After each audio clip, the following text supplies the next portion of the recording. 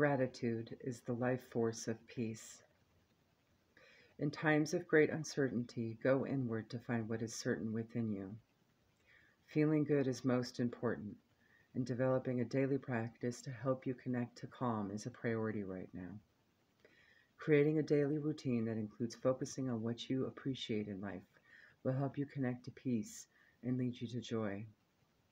The fastest way to happiness and peace is to be thankful for what you have. Gratitude is the life force of everything. When things don't go well, it can be easy to fall into doubt, blame, and thoughts of separation. Return yourself to appreciation and repeat, all is well.